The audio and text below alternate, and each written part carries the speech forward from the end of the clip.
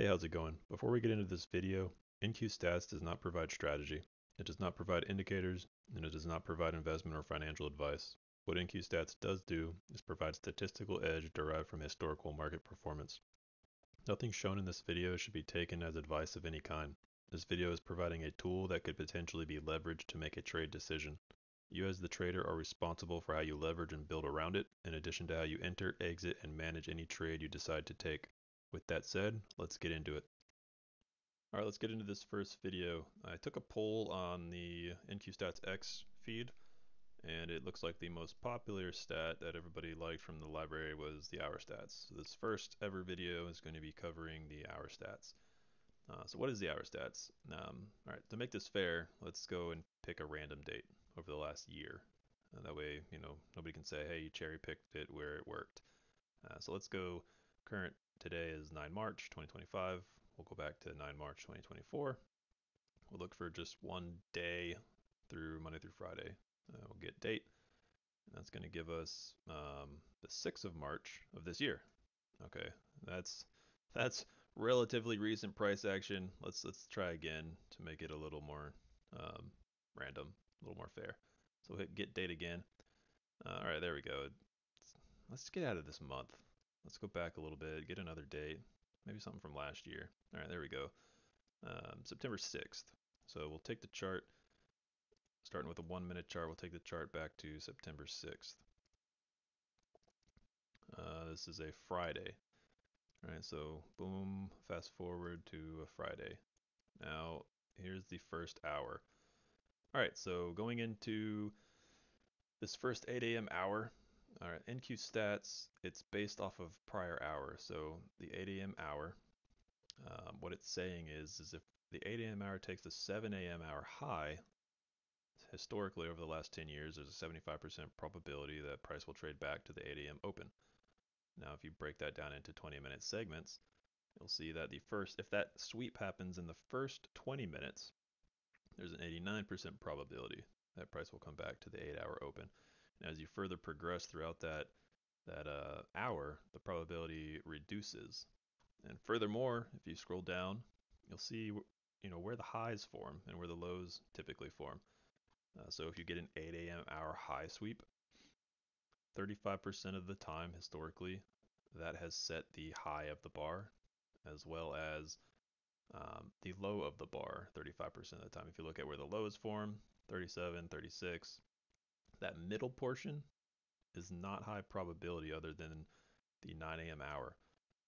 Look at the 9 a.m. hour. So when you look at how a candle forms and how a candle opens up, you'll typically have, an open and then a high and then a low and then a close, or maybe it might go open, low, high, close. Now that first, if we look at, time-wise, something like that, right? You'll have your first 20 minutes, your second 20 minutes, and your third 20 minutes.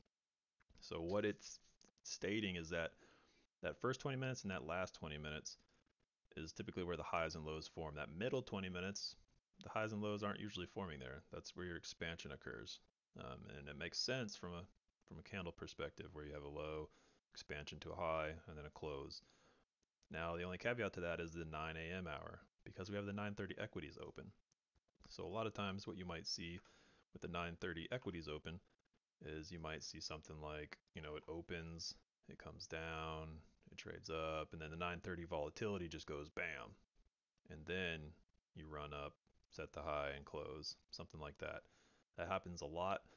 That is why the statistic is showing that first 20 minutes typically does not set the high or the low. It's usually the middle 20 minutes and the last 20 minutes. But getting back to the topic at hand here, this 8 a.m. hour, it's not an ideal hour, right? So between the open and the 8 a.m. open and the 7 a.m. high, it's only 4 points. So it's not something, you might be able to scalp that for 4 points. It's not something I would really look at as viable. So what we'll do is we'll just go to the next hour. Go to the 9 o'clock hour and see how that looks. All right, the 9 o'clock hour sweeps in the second segment. Even though the probability of a retrace is still 94%, or 83% overall, but you're now sweeping in the second segment. So probability drops from 94 to 84, still high, but you're gonna have to make a judgment whether or not you want to trade something like that. Personally, I look for first segment sweeps only. But let's take a look at this specifically since the probability of retrace is still 84%. So we come up, we take the high, and now what is the distance between the 9 a.m. open and the 8 a.m. high? It's 25 points. So that's a pretty decent amount of room. I typically like to see anything from 20 to 50 points from that open to that point of interest, either the high or the low. Wherever the open is, I like to see at least 20 to 50 points from that open to the low or the open to the high. That's an ideal range that I think provides enough room to scalp. Now, if we go from open to the high, 25 points. If you take it to the high before the drop, that's 38 points. So anywhere from 25 to 38 points could potentially be something you could capture back to the open for this particular move. All right, but how do you trade this? Okay, well, you're responsible for your entry model. That could be any number of ways: price action, further statistics on extensions from this level up to here, average extensions, average highs, lows, etc. You could use any number of indicators. Let's take a look at just basic price action concept. Let's go to a 30-second chart, and this is September 6th of last year. So we're going to take this back to September 6th of last year to the 9 o'clock hour. All right, that's loaded, and this is a 30-second chart. So here we are, 9 o'clock open. We'll just mark that off right there. 9 o'clock open takes the 8 o'clock high. And what is the 9 o'clock open price? That would be this candle right here. So there's your 9 o'clock open price. In this particular trade, if you use some type of 30-second inversion, that's a pretty typical entry model. Here's a 30-second inversion. You have a gap in price, where price trades up, creates a gap, and comes back through and closes through that gap. This would have given you, specifically on this trade, about 13 points.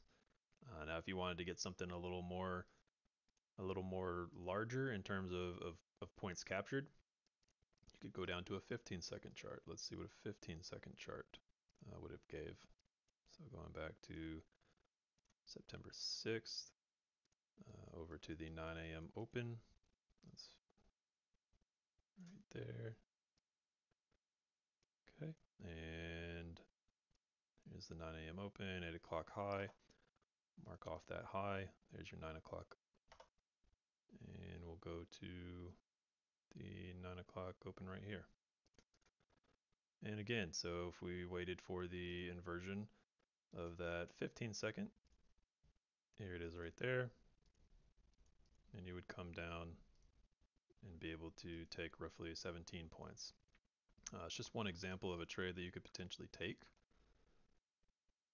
If we look at the next hour, which would be the 10 o'clock hour,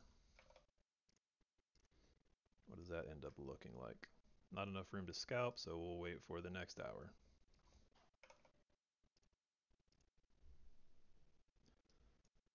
That is some room, but it doesn't look like it would be, well, 30 points, that's good. So we come down, we sweep it. This is the 11 o'clock hour. Start from a 30-second chart, or 15-second chart. And the 11 o'clock hour comes down, it sweeps, and here's a gap you could take right here.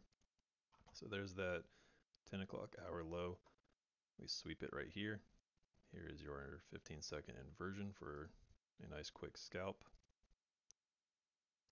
And then going to your 11 o'clock open would be this candle right here. So there's your open. So you would enter right here. If you're using a 15-second inversion, right, comes back, closes through the gap. There's your entry. You run it up to the current hour open, and that's 30 points. So that's 30 points you could have scalped How you define your risk is up to you. How you enter is out to you. This is just a common entry model. There's 100 ways you could enter on this.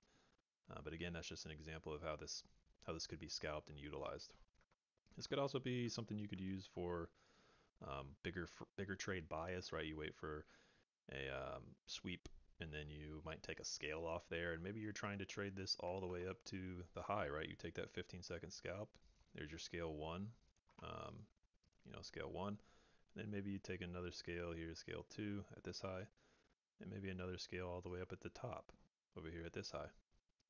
So that's how you use our stats. If you have any questions, please feel free to let me know.